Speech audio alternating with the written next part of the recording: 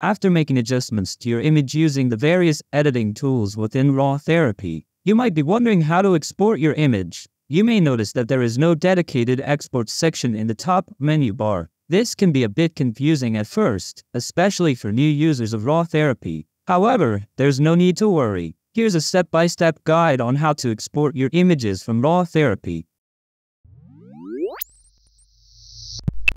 Hey there! After finishing your photo editing in the Editor tab within RawTherapee, you will search in the Export section in the top menu bar. You may notice that there is no menu bar at top, contrary to what you may find in other programs. This can be somewhat confusing at first, especially if you are a new user for RawTherapee, but don't worry. Export your photos involve a different process here. Here's how you can do it. If you look at the bottom of the image in the Editor tab, you will find a disk icon. You can either use the keyboard shortcut Ctrl+S or click on this disk icon. This action will open a pop-up window where you can access the export settings. In this tab, you can enter the desired name for your exported image here.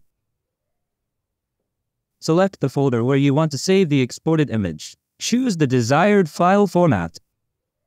Set the image quality according to your preferences. Once you have configured all the settings, click OK to initiate the export process. This will save your edited image after the progress slider reaches 100%. Once it reaches the end, it will reset back to 0%, which means your image has been successfully saved in the chosen format and location. And that's it! Give it a try, and don't forget to share your questions in the comments section. If you found this video helpful, please like and subscribe for more tips and tutorials on RawTherapee. Until next time, happy editing!